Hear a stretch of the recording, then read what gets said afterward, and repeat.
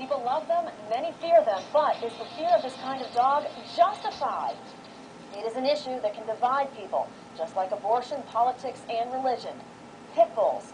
And after a recent string of reported attacks, including a Treasure Valley police officer just last week, are the dogs simply a bad breed or getting a bad rap?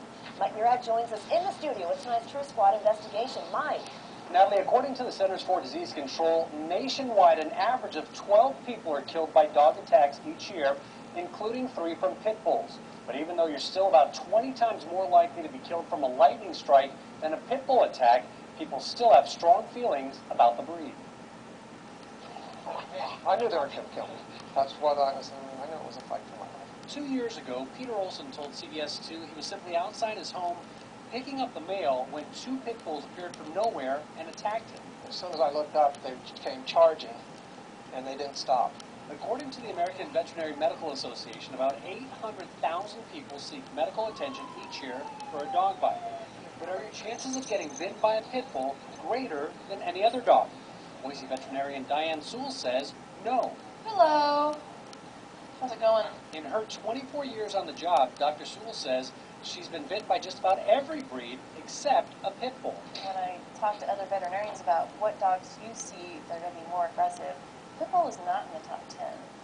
It's, Rottweilers and Chows and Chihuahuas and Dachshunds. And the science would seem to back that up.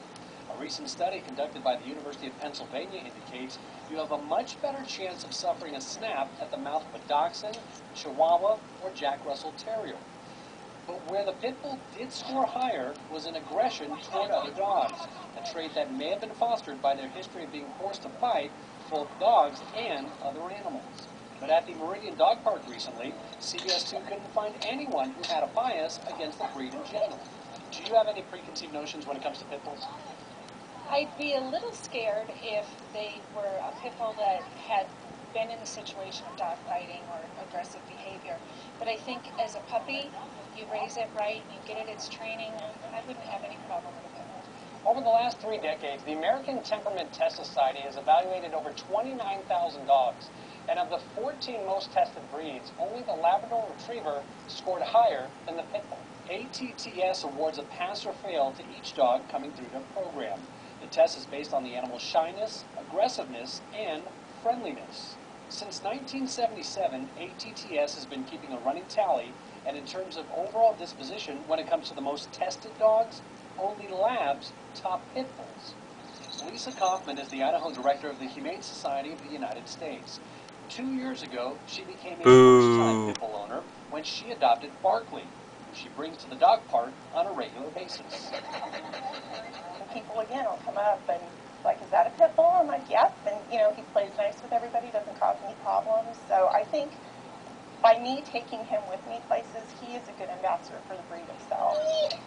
A pit bull is also the pet of choice for Treasure Valley dog trainer Sandra Sartorius. As far as people who are afraid of these dogs and think they're killers, what would you say to those people? Come over to my house. They're at my house, and give them a chance. I mean, if you've never met one, give them a chance, and you won't go back to any other dog. In 2000, the CDC published a special report spanning 20 years on the breeds of dogs involved in fatal human attacks in the United States. Pit bulls topped the list, averaging about 3 deaths a year, followed by Rottweilers at 2 and German Shepherds at 1. But the CDC concluded, quote, although fatal attacks on humans appear to be a breed-specific problem, other breeds may bite and cause fatalities at higher rates. But even if other breeds tend to bite more overall, why do pit bulls instill such fear in some people? They look tough. I mean, they are a big, beefy dog. And I've met the people that you can't change their mind.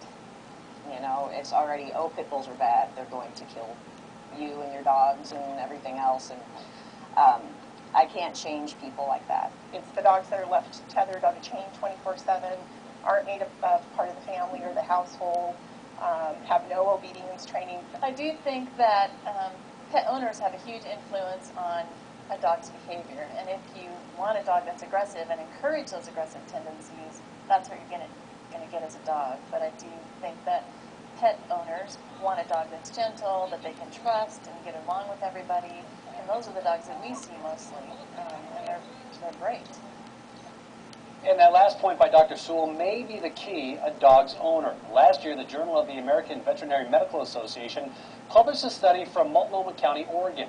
The overall number of dog bites was analyzed, and the study found lower income areas of the county produced more biting dogs of all breeds and fewer dogs that were neutered, a big risk factor for biting dogs. The study concluded dog bites continue to be a source of preventable injury. Prevention programs should target owners of sexually intact male and purebred dogs and owners who live in lower income neighborhoods.